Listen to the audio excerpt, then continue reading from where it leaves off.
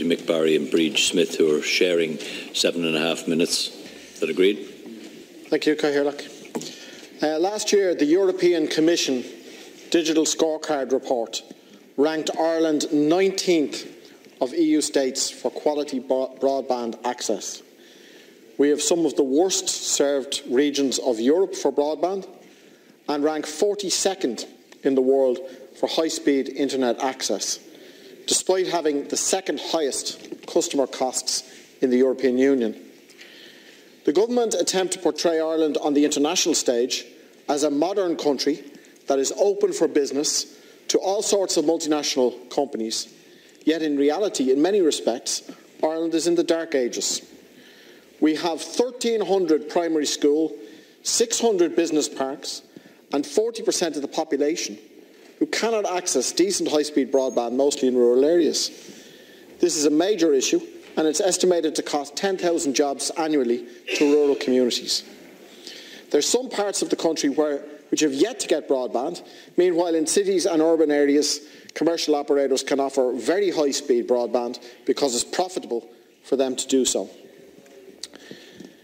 Now, Cathaoirleach, in 1999, the state privatised and sold off Eircom and removed the ability of the state to intervene and build the necessary infrastructure to keep our telecommunications and broadband modern.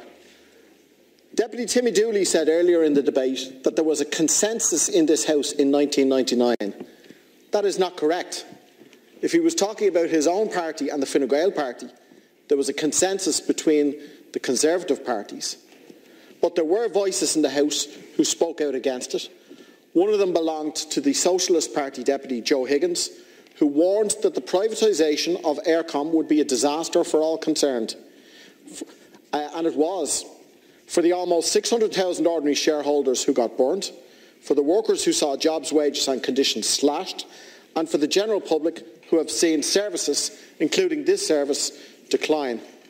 The only people that it wasn't a disaster for were the vulture funds like Valentia and ESOT, who asset stripped the company down to the bone, such as when they sold off Aircell, walked off with huge sums of money, didn't invest hardly a cent, and left the company with huge debts.